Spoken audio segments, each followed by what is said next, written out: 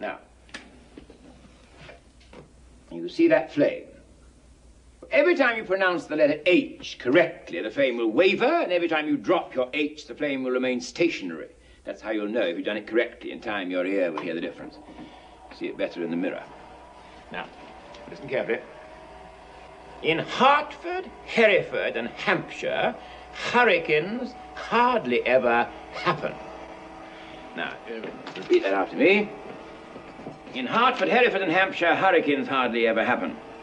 In Hertford, Hereford, and Hampshire, hurricanes hardly ever happen. Oh, no, no, no. Have you no ear at all? Should I do it over? No, please. Start from the very beginning. Just do this. Go, ha, ha, ha, ha. Ha, ha, ha, ha. Go on, go on, go on. Ha, ha, ha. Does the same thing hold true in India, Pickering? This peculiar habit of not only dropping a letter like the letter H, but using where it doesn't belong, like hever instead of ever.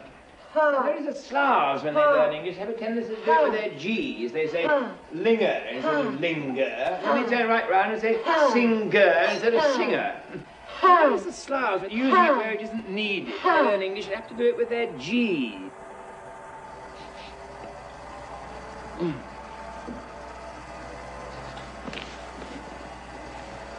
The girl, Higgins. Go on, go on, go on, go on. Poor Professor Higgins. Poor Professor Higgins.